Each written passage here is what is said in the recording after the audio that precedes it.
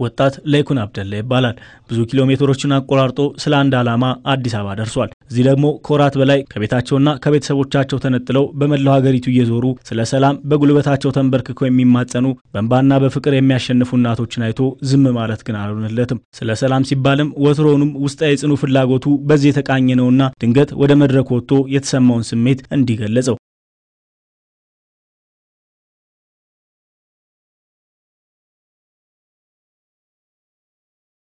ኢትዮጵያ በወጣቶች አምድ የተመሰረተች ከህዝቧም 65 በመቶ የሚሆነው በእነዚህ ወጣቶች የተሞላ የተስፋ ምድር ናት። እነዚህ ወጣቶች የልማቱም የጥፋቱም ዋነኛ ተዋናይ ናቸው። እናም ዛሬ ወጣቶቹ ለሀገራዊ ለውጥና ሰላም በሚል መሪ ቃል በተዘጋጀውና ከሁሉም ክልሎችና ሁለቱ ከተማ አስተዳደሮች የተውጣጡ ወጣቶች በተሳተፉበት የሰላም መድረክ ስለ ሰላም ሲወያዩ ውለዋል። በመድረኩ የተገኙት የሰላም ሚኒስትሯ ወይዘሮ ሙፈሪያት ካሚል ስለ ሰላም ሲታሰብ ወጣቶች ዋነኛ ተጠቃሚ ናቸውና ወጣትነት የሚያጎናጽፈውን ጸጋ በአግባቡ መጠቀም ያስፈልጋል ይላሉ።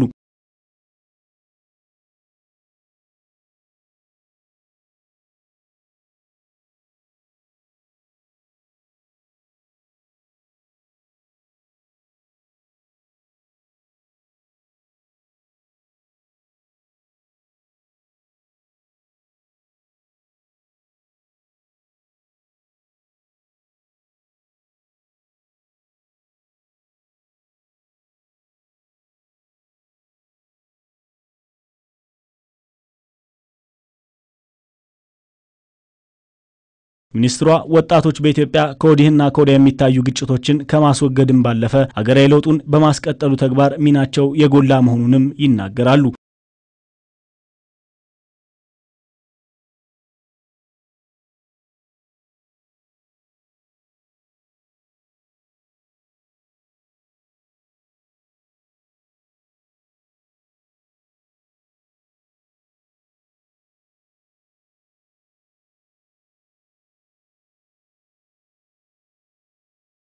ወይዘሮ ሙፈሪያት ወጣቶች የለውጥ እንጂ የነውጥ መሳሪያ ከመሆን እንዲቆጠቡ ነጋቸው በሌሎች ሳይሆን በራሳቸው እጅ የሚሰራ ስለመሆኑም ያነሳሉ።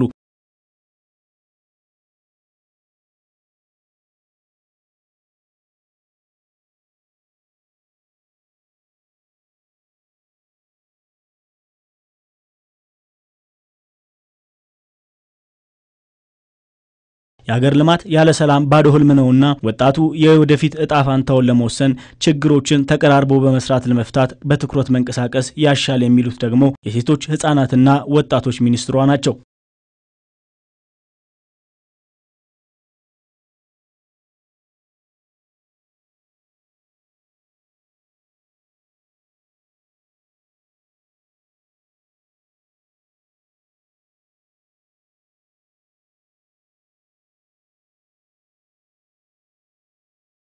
ከቦረና ዞን ያቤሎ ወረዳ የመጣው ለይኩን አብደላም እንዲህ አይነቱ መድረክ በኢትዮጵያውያን መካከል ያለውን ወንድማማችነትና ሰላምን ያጸናልና ይበል ይበርታ ይላል።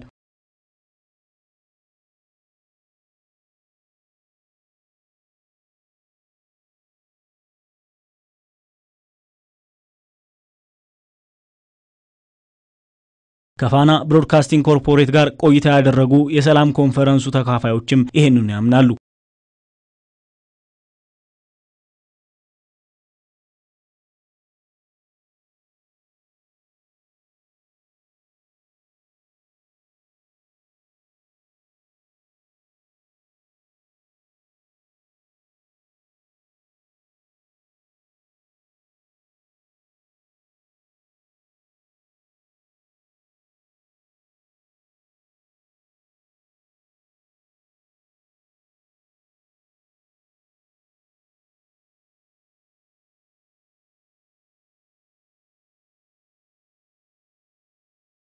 የወጣቶች ተጠቃሚነትን ለማረጋገጥ እንደሚሰራና እንዲህ ያሉት መድረኮች በቀጣይም ተጠናክረው እንደሚቀጥሉም ተነግሯል።